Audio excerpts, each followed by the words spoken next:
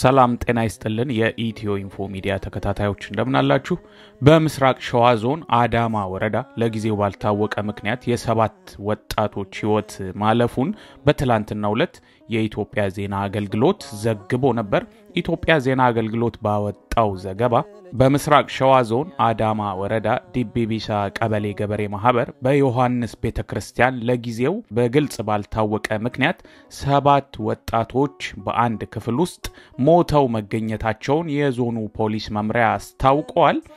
የመምሪያው የህዝብ ግንኙነት ኃላፊ የሆኑት ኮማንደር አስቻለው አለሙ ለኢትዮጵያ ዜና አገልግሎት እንደገለጹት በአንድ አነስተኛ ክፍል ውስጥ ሞተው ከተገኙት ሁሉም እድሜያቸው ከ20 ዓመት በታች የሆኑ ወጣቶች ሲሆኑ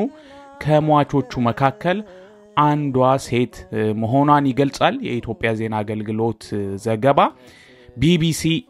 ከጥቂት ደቂቃዎች በፊት ባወጣው ዘገባ ደግሞ በምስራቅ ሸዋ ዞን በአንድ ቤተክርስቲያን ውስጥ ሰባት ወጣቶች ሞተዋል በሚል ርዕስ ስር ኮማንደር ተስፋዬ ህይወታቸው ካለፉት ሰባት ወጣቶች መካከል ስድስቱ ሴቶች ሲሆኑ አንዱ ወንድ መሆኑን አስታውቋል ይላል ቁጥሩ አንድ አይነት ሆኖ ነገር ግን በሴትና በወንድ መካከል ያለው ልዩነት በኢትዮጵያ ዜና አገልግሎትና በቢቢሲ ዘገባ መካከል ልዩነት ይታያል የትኛው የተሳሳተ እንደሆነ ባይታወቅም ሆነም ቀረ ሰባት ወጣቶች በአንድ ክፍል ውስጥ ቤተክርስቲያን ውስጥ ሞተው መገኘታቸውን ግን ሁለቱም ዘግበዋል ሌሊቱ 9 ሰዓት ላይ የጾም ፍቺን ለማክበር በቤተክርስቲያኑ የተገኙት እነዚህ ወጣቶች በተገኙበት ወቅት የመብራት አገልግሎት እንዳልነበረ እና የተቋረጠ ከመሆኑ ጋር ተያይዞ ጄኔሬተር ዲለኮስ እንደተደረገ ተገልጿል አደጋው ከጄኔሬተሩ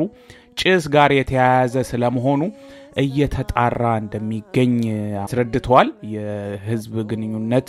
ኃላፊው ኮማንደር አስቻለው ከአደጋው ጋር በተያያዘ በአካባቢው 11 ግለሰቦች ተጠርጥረው መያዛቸውንና የማጣራት ስራ እየተሰራ መሆኑም ተገልጿል የሟቾቹ አስከሬን ለተጨማሪ ምርመራ ወደ አዲስ አበባ ዳግማዊ ሚኒሊክ ሆስፒታል መላኩን የገለጹት ኃላፊው በአሁኑ ወቅት በአስቸኳይ ጊዜ አዋጁ ምክንያት ሁሉም ቤተ እምነቶች ዝግ መሆናቸውንና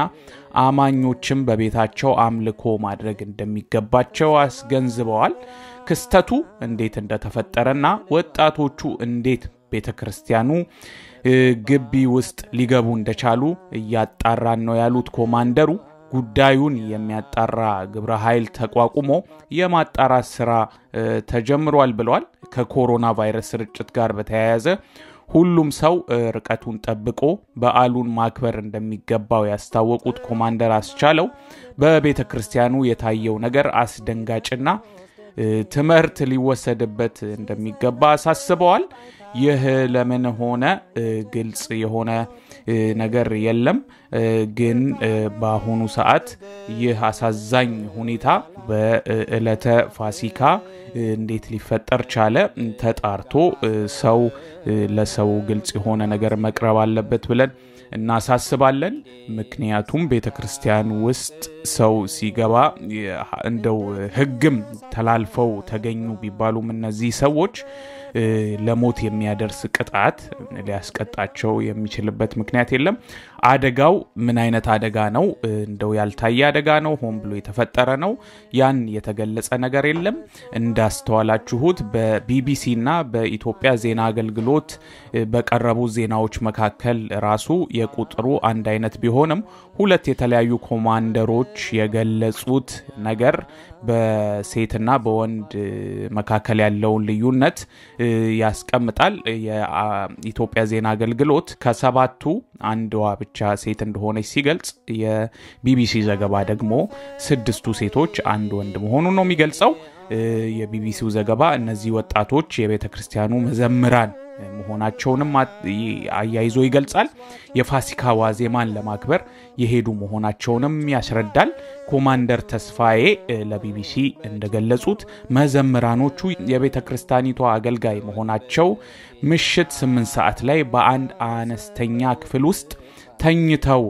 እንደነበር ይገልጻል ለፖሊስ በደረሰው ጥቆማ መሰረት 9 ሰዓት በስፍራው መድረሳቸውን የሚናገሩት አዛዡ 6ቱ ሴቶች ህይወታቸው አልፎ መገኘታቸውን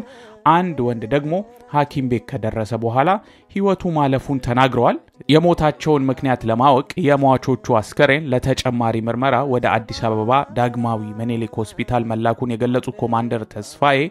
ወጣቶቹ የተኙበት ክፍል ጄኔሬተር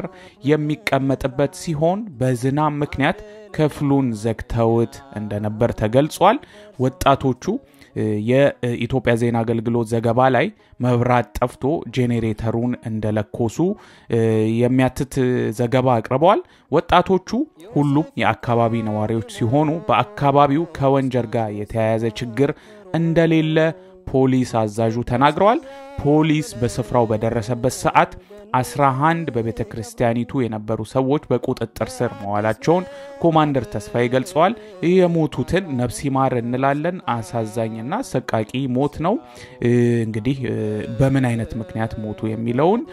በፍጥነት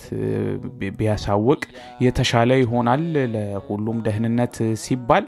እንደዚህ አይነት ነገር እንግዲህ ከኤሌክትሪኩ ጋር የተያያዘ ከጄኔሬተሩ ጭስ ጋር የተያያዘ ከሆነ ከእነዚህ ነገሮች ግልጽ ሆነው ለምእመናን ለሃይማኖቱ ተከታዮች እንደዚሁም ለዜጎች ግልጽ መሆን አለበት ብለን እናሳስባለን EthioInfo Media የተለያዩ ማህበራዊ ፖለቲካዊና ወቅታዊ ጉዳዮችን ያዘጋጀ ወደ እናንተ ያደርሳል ሰብስክራይብ ኮሜንት ሼር በማድረግ ቤተሰቡን እናመሰግናለን